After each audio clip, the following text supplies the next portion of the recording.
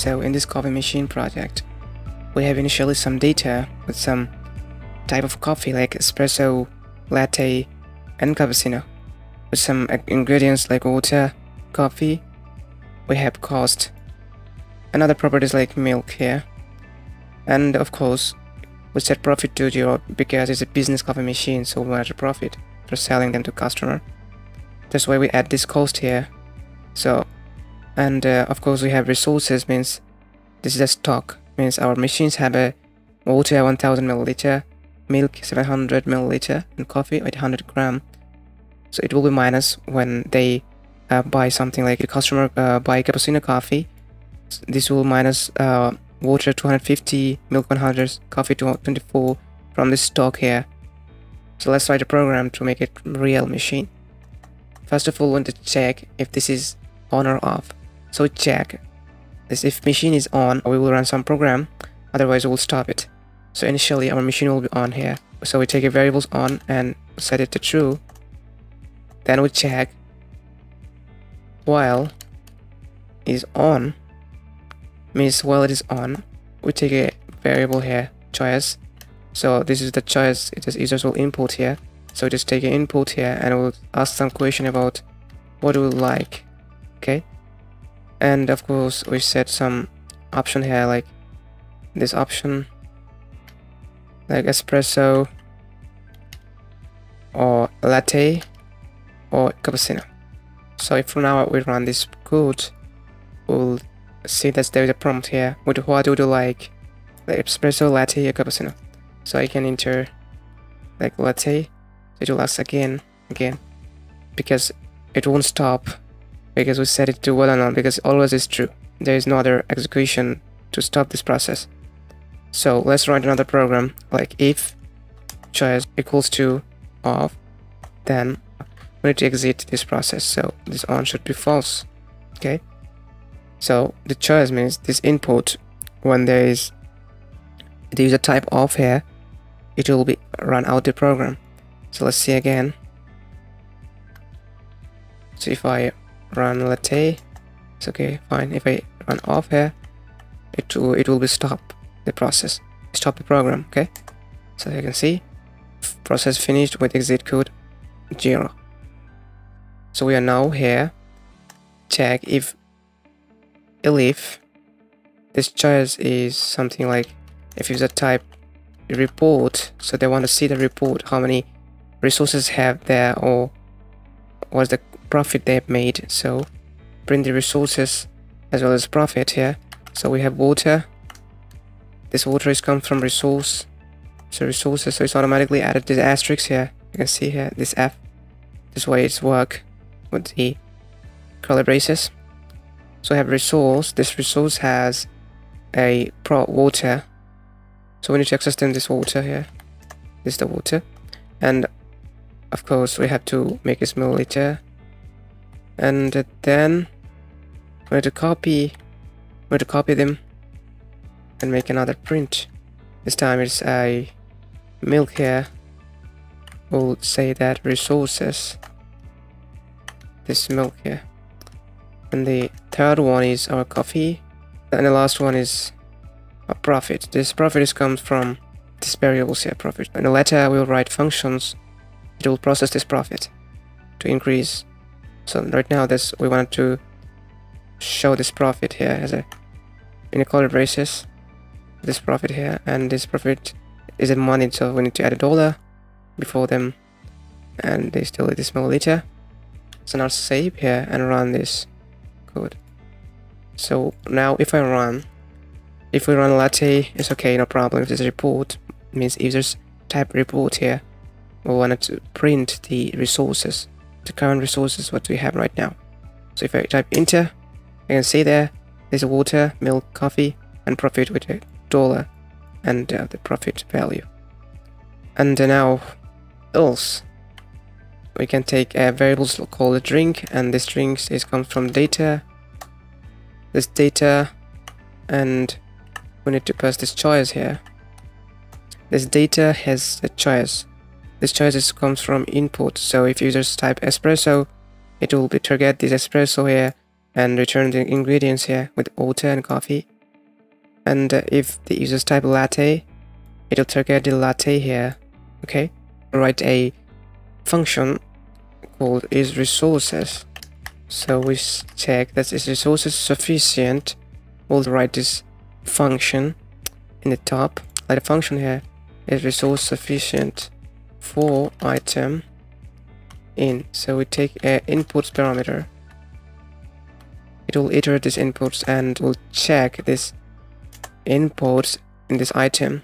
We will pass this item as a drink, like a drink, and we'll just ingredients.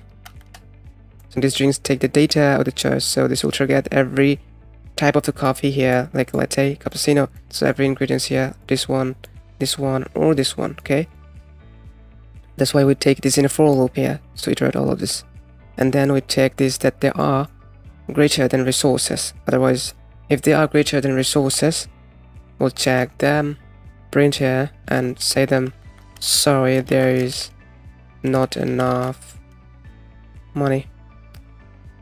And then we can say this item not enough, or we can say that not enough, not money, but not enough the item. This input of items means it will target individuals like water and coffee, and it will also check that this with the resource, like the resource has water, so it's greater. We need to return true, otherwise we'll add the other function right there. That's why we need to return the true to go to the next process. Okay, it's time to check that the cost here we have there. This is the permanent of all of this type of coffee here.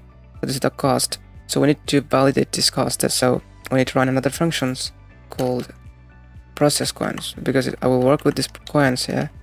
This function takes no parameters, and then we need to take here total variables with the integer value, and it will input here as integer value. Then ask them how many quarters they want.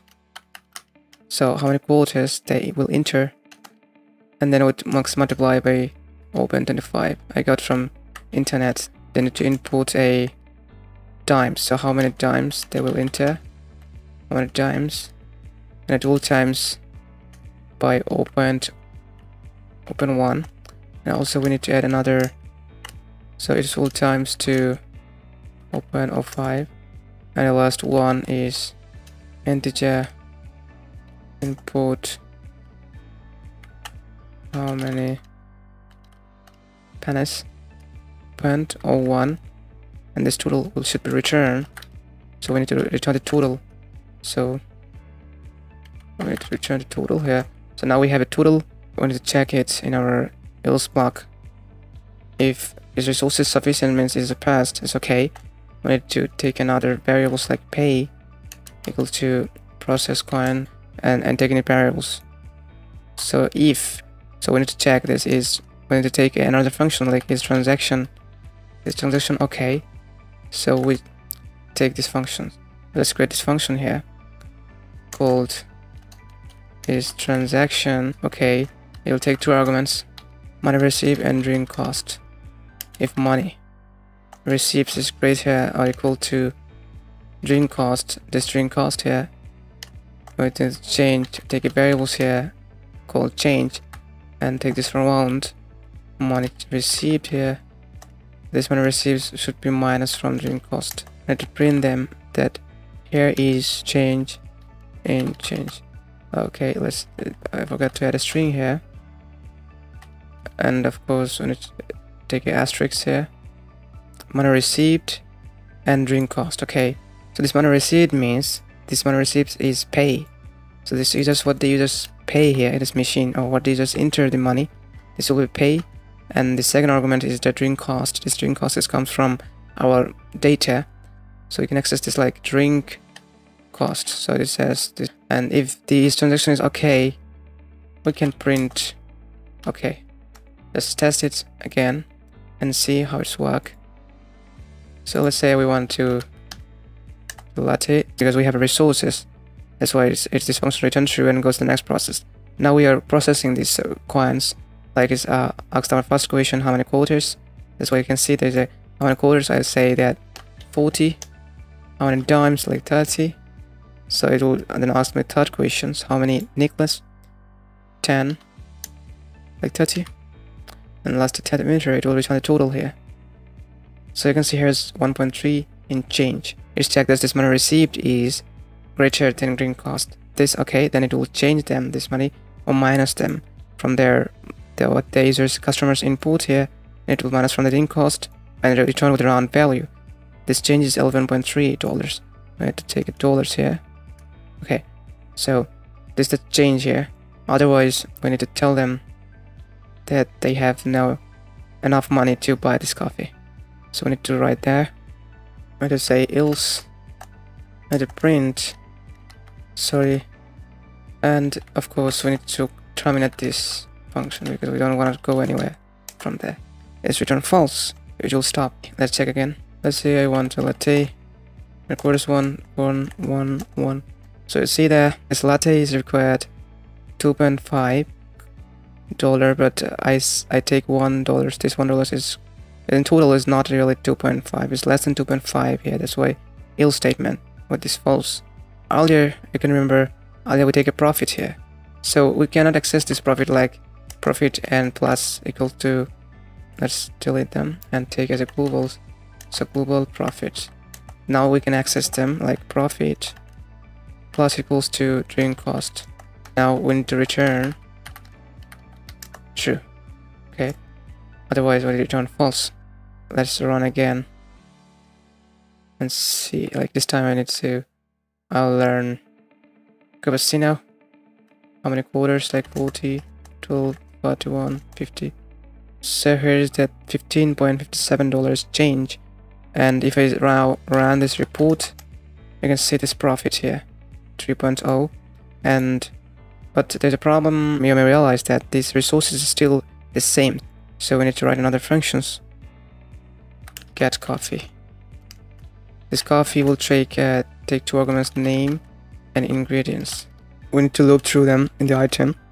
For item in ingredients, so we need to get all the items in these ingredients and to get the resources with this item, because the resources, what this ingredients has, this key, water, milk, coffee, it also has this resources, water, milk and coffee. So, and then it will be equals to ingredients.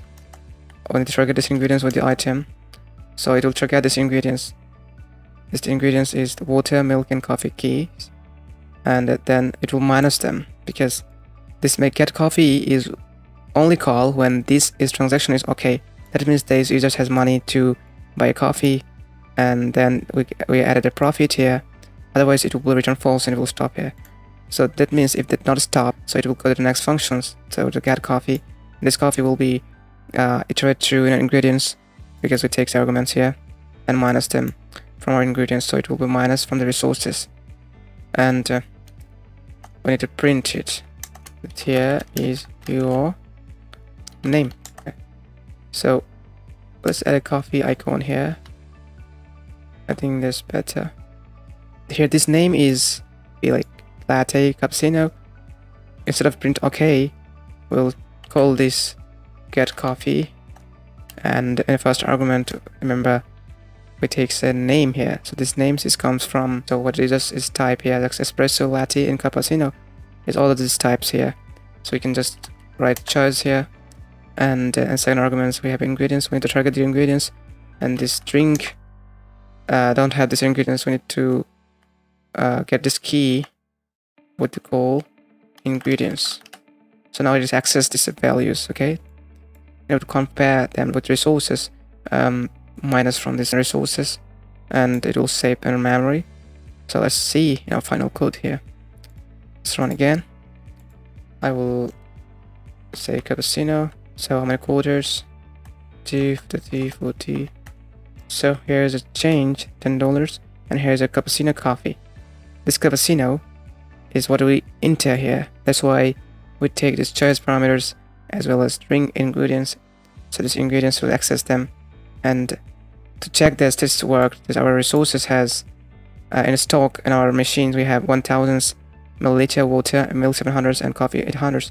But after running this, after we get a coffee, here is a cappuccino coffee. That means it should subtract or minus from the resources. It should subtract from the stock here. So let's see the report here. Now you see that the water is 150, earlier it has 1000 milliliter, and we have a profit here, $3. So this is our end of this project. I hope you guys enjoyed this video. Thanks for watching.